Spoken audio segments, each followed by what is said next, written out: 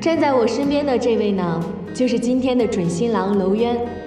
大家说今天的娄总是不是特别的帅气啊？帅！我们的娄总真的是一表人才，年轻有为，不知道有多少姑娘都想成为他的妻子。当然，站在他身边的这位温柔端庄的女生，也是一位优秀的姑娘，她就是今天的准新娘董董恩。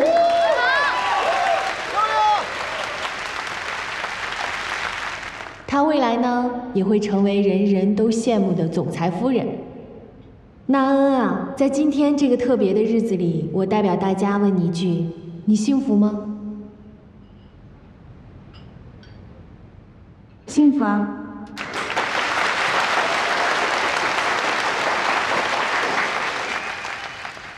哇，这不就是价值77万的全球限量版钻戒吗？我们的准新娘真的是好福气啊！你看看这么大的场面，让你破费了。哎呀，只要恩恩高兴，你们满意就行，不破费。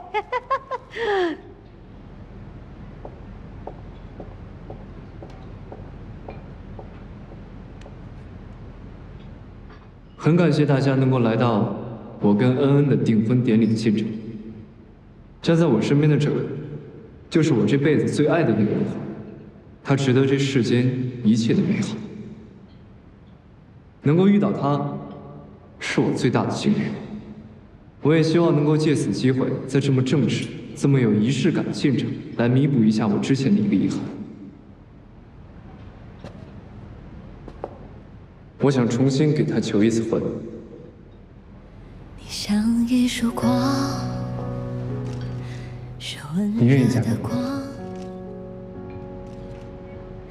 印刻过好多年恒久的约定。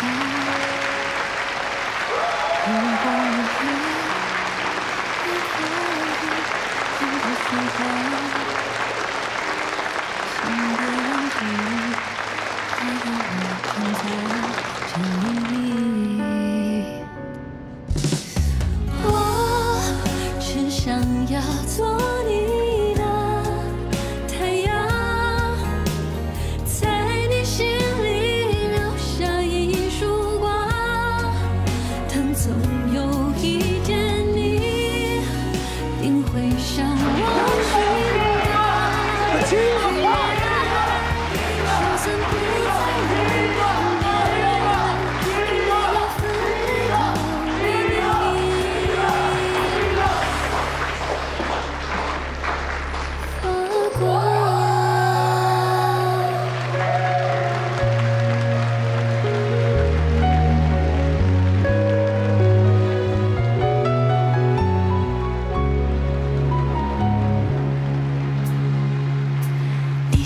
一束光，是温热的光，印刻过好多年望着的远方。如果留言，也可以印刻时光。恩，你找我啊？什么事儿啊？阿姨他们还都在等你呢。你到底要干嘛？我没想干嘛，我只是帮你办了订婚宴，帮罗阿姨分忧，也算是越线吗？我一回国就陪罗阿姨去采风，你们82弄丢了设计师，我还帮忙找了，就连你的订婚戒指，都是我陪阿姨去挑的。那我是不是还要感谢你，把老柯送进医院啊？那只是个意外。是你们自己操作不当，就没有必要把锅甩给我了吧？何况38提前开业，娄渊和娄阿姨都是同意的。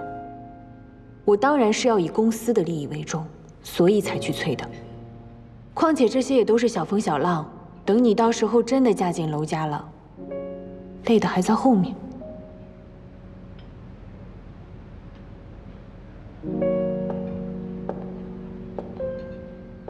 娄渊是我未来的丈夫，我累不累，他自然会关心我，不需要你一个外人来操心。还有，谢谢你为了我的订婚宴劳累了。都是我应该做的。那婚礼也麻烦你了。